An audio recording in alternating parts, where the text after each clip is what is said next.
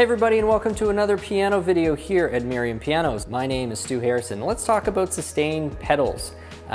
This is an accessory that's virtually like you need this if you are going to play the piano. It's the most standard type of pedal or accessory that any pianist or keyboardist uses. And of course, the function of the sustain pedal is to activate the sustain function. You press it down with your foot. It basically mimics what the right pedal does on an acoustic piano, which is to allow all strings simultaneously to sustain without being dampened. So you press that down, and any note that you play, even once you release the key, that note kind of keeps ringing for a period of time. It's not indefinite, and the better the keyboard, the more accurately it sort of manages that taper.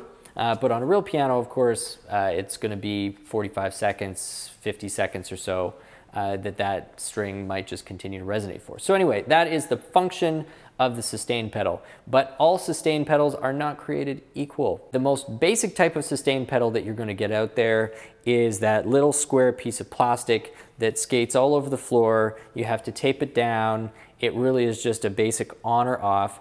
And they don't really last that long. You punch them and punch them and punch them, and eventually they kind of just break. They're very inexpensive. You can get these things for $10, but they do the trick in a pinch.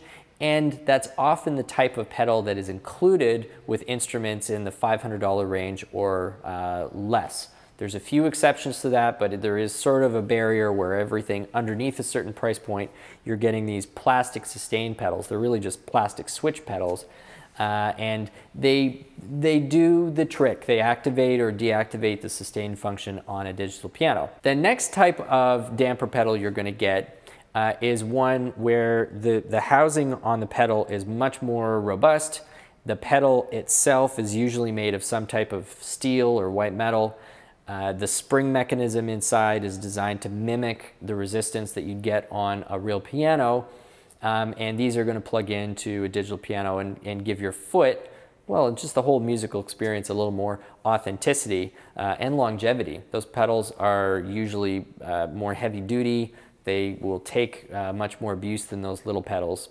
And up until probably about some of them you could get even 10 years ago, but 5 years ago, they really still were just either on or off.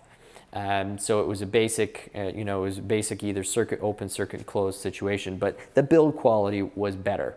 And there's tons of those out there, and you can get those types of pedals for 30 bucks, 40 bucks, and up from there.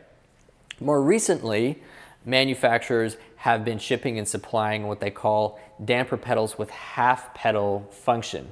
What does half pedal function mean? Well, on an acoustic piano, because it's mechanical and because your foot has control over this, there's actually quite a bit of nuance that you're able to get out of the instrument when you're only pushing the pedal down part way or releasing it slowly. You can sort of control some very subtle effects that the dampers can give you as they're either slightly unmuting or slightly muting the string, rather than like a off or a back on the string.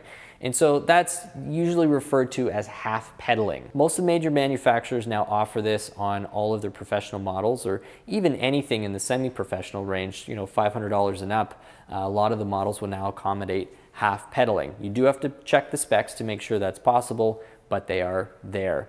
Moving on from there, you get into these big 3 pedal things, and this is usually now becomes manufacturer specific and instrument specific, because the connectors become proprietary in a lot of cases. So these are floating 3 pedal units that have the left pedal or una corda, the center pedal or the sostenuto, and the right pedal, which is the damper, the sustain pedal. And I've seen some of these connect with 3 separate 1/4-inch plugs. I've seen some of them connect with sort of little mini 5-pin DIN or 6 or 7-pin DIN things. I've seen some of them connect with sort of older style wiring harness type connections. These are incredibly specific to the model, as I said, and the manufacturer. So do not think for a moment that any of those 3 pedal systems are compatible or cross-compatible with anything else. Often these are specific accessories that are built for the instruments that they match up with. That pretty much sums up all of the different types of damper sustain pedals that you're going to find out there for digital pianos. Of course, on a home digital piano, you often have the built-in pedal assembly that's the triple pedal thing, but we don't really think of that as a separate damper pedal or an accessory.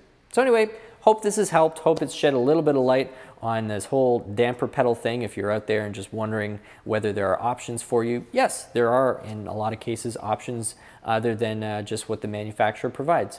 So happy researching. Thank you so much for stopping by the channel. Please do subscribe if it's the first time that you've been by. We'd love to see you back for more videos.